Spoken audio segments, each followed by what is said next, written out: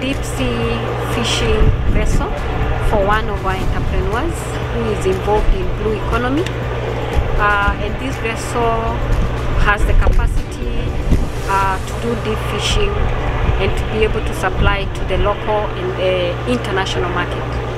This vessel is currently stationary because the entrepreneur and the partners require working capital of about 100 million Kenya shillings. That is $1 million US.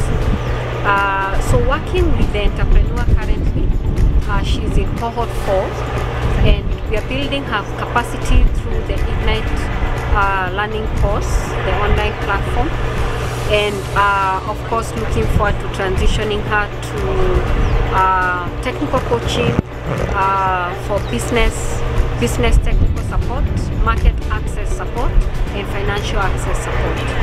From what we have seen in her business, she has the potential to be able to actually do the deep fishing, the deep sea fishing.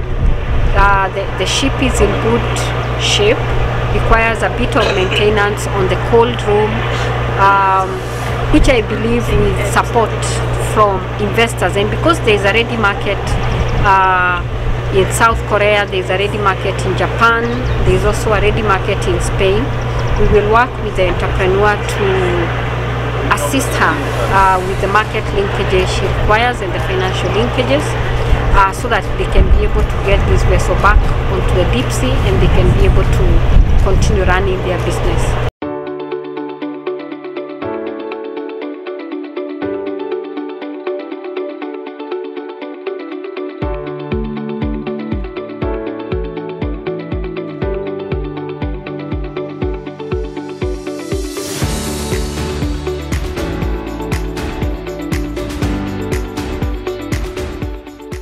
So my name is Lois Mwangi. I'm the founder and director at Higher Quality Fish Supply, which is our business. Our main business is deep sea fishing, fish distribution, and fish processing. Yeah, our major challenge is lack of enough storage to store our fish, to avoid post-harvest losses, and to ensure that our distribution is consistent. So we are looking for a way to improve our distribution capacity, to get processing equipment and distribution facilities and cold storage facilities. That's how we wish that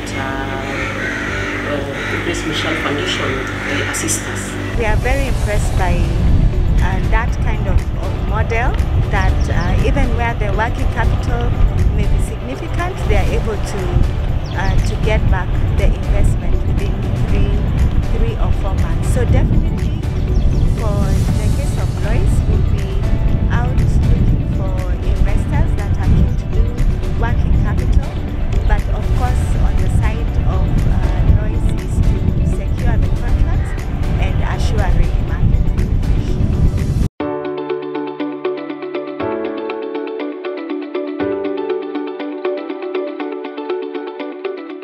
We identified Lois through, we sent out a call or an invitation for businesses to apply to our program, and Lois applied. And one of the things we are very happy about is Lois is obviously one of our entrepreneurs that is not based in the capital city.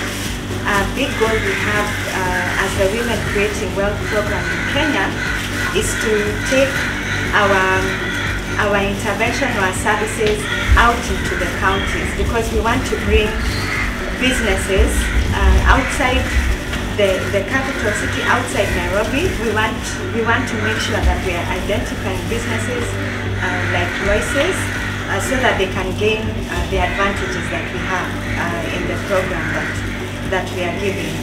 And actually one of the things we've just discussed with Lois today is the opportunity to expand her business to corporate or B2B, where she has the potential to double her sales or double her revenue.